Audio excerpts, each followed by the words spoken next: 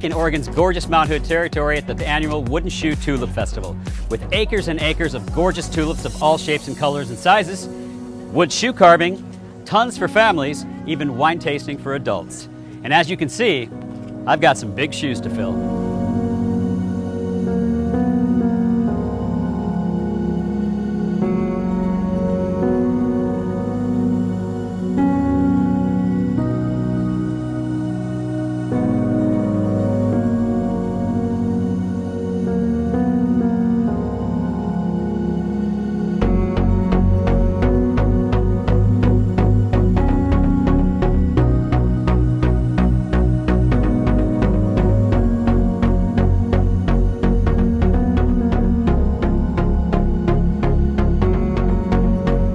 The Wooden Shoe Tulip Farm is a family affair dating all the way back to 1950.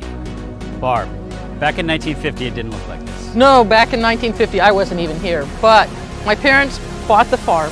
They bought 225 acres and they wanted to come out in the country and farm. I mean, that's where it all started. 33 years later, 20,000 people here today. That's crazy. It is crazy. And it's unbelievable. It's beautiful though. I mean, why wouldn't you want to come out in the country and wander around the tulip field?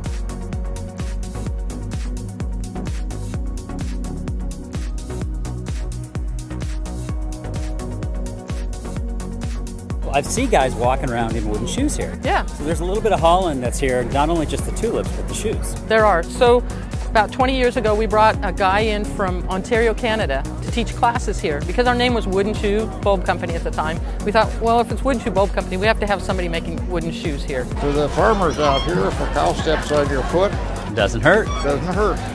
I can see that being a huge advantage. So I'm hearing old school farming sounds, toots and trains, and there was a tractor that we saw earlier today. So those guys have been coming here for about 20 years now. We supply the wood and they just come out and have fun.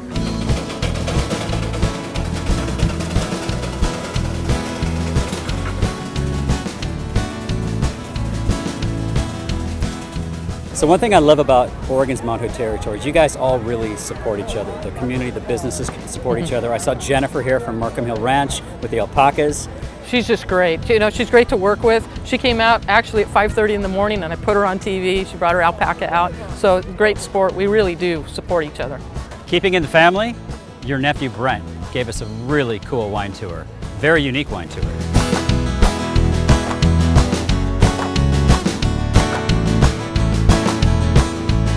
All right, so this is the first white wine.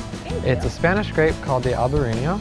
It's relatively new, but it's picking up in a lot of popularity because, as you can tell, yeah, it's just nice, smooth, and refreshing. It's an easy white drinking, like, smooth wine. So it leaves your mouth nice and refreshed, even though it hits it kind of dry. So it makes it just a nice, easy drinking wine and nice and refreshing. And the other one we have is the Tempranillo. It's got a nice, smooth start to it, but it has a really nice, sharp, peppery finish to it at the end. It's a French grape. And it's known for being very sensitive to the soil pH. With wine, just simply the difference in soil can really make a lot of difference in the taste and whether or not it'll grow. It's the calm before the storm. Things are about to get crazy. Time for the annual Easter egg hunt.